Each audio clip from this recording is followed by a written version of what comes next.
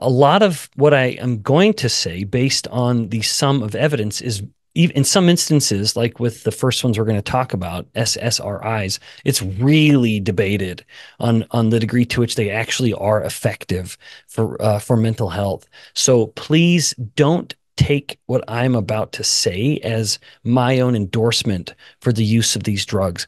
I think it's very appropriate for people to really dig through the data and, of course, working with your medical provider, make sure that you are actually embracing an approach that will work.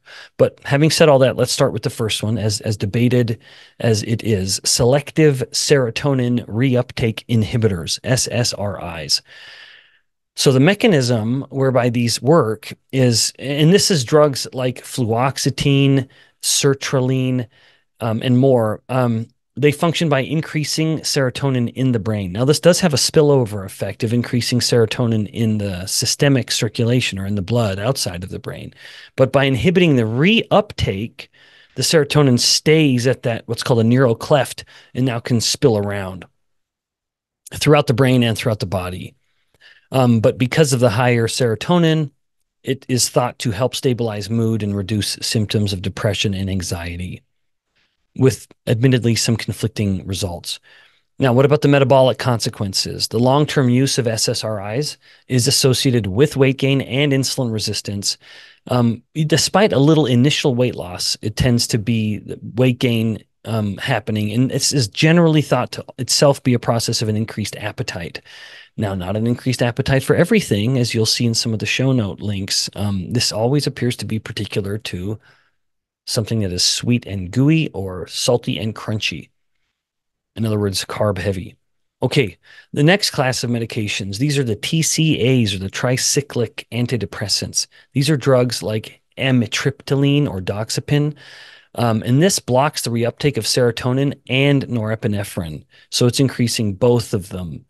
But it also can affect other signaling molecules like histamine and acetylcholine and their receptors. So I've introduced now a couple other neurotransmitters, even though I said I wouldn't, but they are part of this TCA family.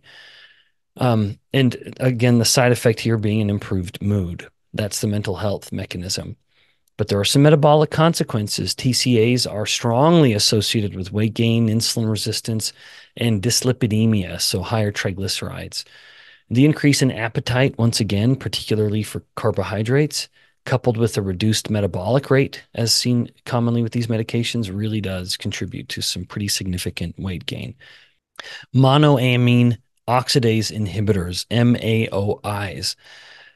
This is probably the most common of these drugs is phenelzine, and these prevent the breakdown of serotonin, dopamine, and norepinephrine. So all of them, increasing their levels in the brain and thereby generally providing some relief from depression. These aren't as prescribed as often nowadays, but these MAOIs are associated with weight gain and insulin resistance due to some of the changes in the appetite regulation and systemic fat cell metabolism.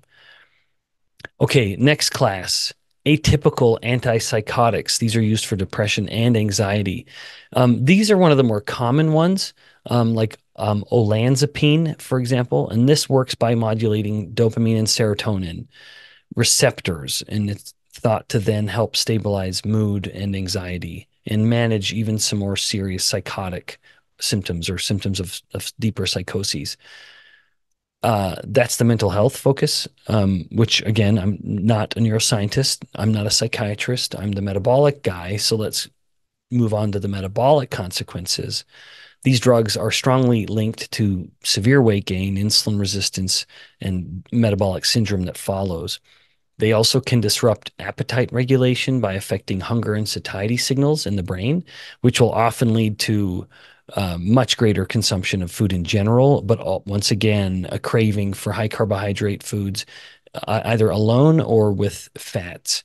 Additionally, these drugs have been shown to directly impair glucose metabolism, thereby increasing the risk of type 2 diabetes.